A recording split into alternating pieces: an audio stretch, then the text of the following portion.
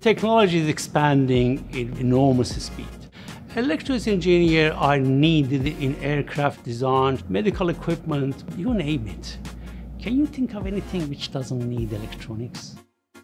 The key focus is that, first of all, you understand how those systems work. You learn how to design them and how to integrate them with each other. That's part of what the student need to do in that degree.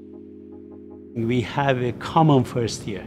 It means that all the topics are the same regardless of which degree you do. And this commonality makes it easier for the students to change their degree or their major at the end of year one if they wish to. Second year, the students work on more advanced topic, and in year 3 and 4, they change very differently.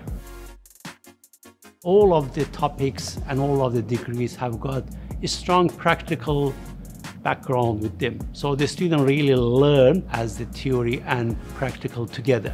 At Flinders, we have small classes that we do this practical session, and support and help is always available. We also have many industry guests coming and doing part-time or lecturing. So this is amazing. I haven't seen anything like this in other universities. With our students, because there's a 20 weeks placement, after 8 weeks or 10 weeks, they are really given tasks.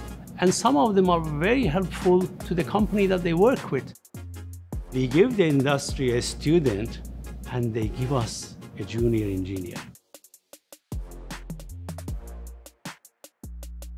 At Flinders, I believe that we delivered with the best interest of the students and also industry in mind, and we make sure that we link these two together. When you finish, you are job ready. That's it.